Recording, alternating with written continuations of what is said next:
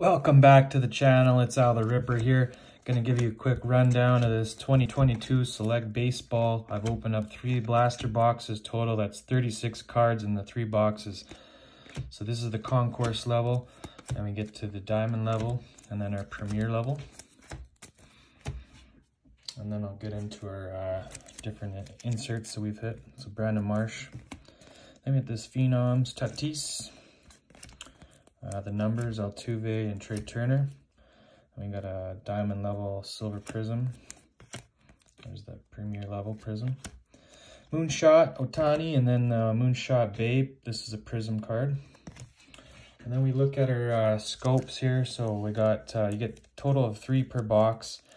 I hit mostly all the concourse levels. So we got a Scherzer, we got 2 Mollies. Out of 3 boxes, I got, count it, 1, 2, 3 Alex Krylovs. And then we got the premier level Kikuchi and the premier level Yordan Alvarez. Hit that huge shot last night to put the Astros ahead for game-winning home run.